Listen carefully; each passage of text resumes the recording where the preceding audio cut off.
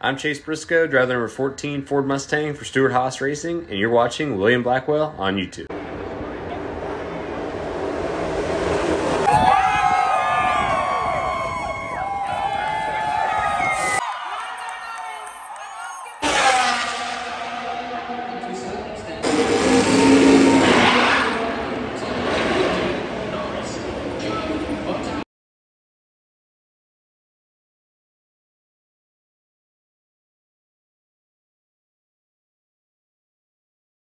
Today, I am here to give y'all my full-on predictions for the NFL Week 13 games and also the conference championship games in college football, saying that Thursday Night Football, the Cowboys are going to beat the Seattle Seahawks.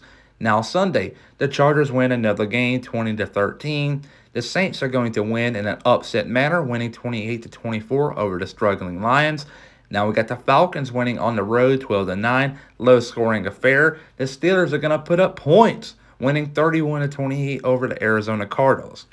Now we got the Indianapolis Colts winning on the road, 27-24 over the Titans. The Dolphins are going to win here against the Commanders. That's it for Ron Rivera. He's getting fired.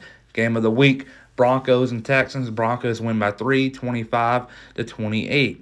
Now we got the Carolina Panthers and the Tampa Bay Buccaneers, and the Buccaneers will win by 4. You got the Cleveland Browns and the Los Angeles Rams, and the Cleveland's going to win that one. Now we got the San Francisco 49ers and the Eagles. San Francisco wins there. The Chiefs are going to win 24-17 in Sunday Night Football. Monday Night Football, the Jaguars will win 38-27. High-scoring affair. Sun Belt Conference, Appalachian State wins 38-17 over Troy. The MAC Conference, we got Toledo winning 23-20 over Miami, Ohio. And then now we got the Mountain West. Boise State will win 34-26 over UNLV. And we got New Mexico State winning by a point, 39-38 over Liberty. Tulane is going to win 51-45 over SMU. And now we got Louisville winning 28-14 over Florida State. Oklahoma State is going to get beat as Texas will win the Big 12 championship game. Michigan's going to have a tough game early on, but pull it out at the end, winning 27-10. Washington is expected to lose, but I believe they'll win 35-34.